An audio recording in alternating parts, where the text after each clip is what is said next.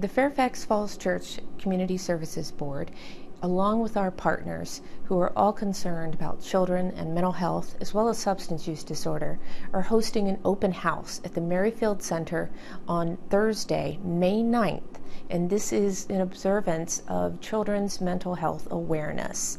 We will have speakers, we will have expo and resources. This is for clinicians, therapists, psychiatrists, psychologists, as well as teachers, coaches, anyone who works with children or is around children or cares about children.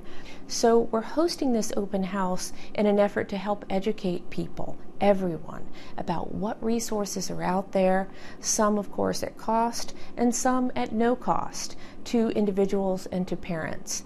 In addition to the resource fair and some of the excellent speakers, there are also going to be some fun things. The fun things are for the kids as well as adults who want to learn about different therapeutic crafts that they can make in their own homes and how to work with children with those crafts and different techniques.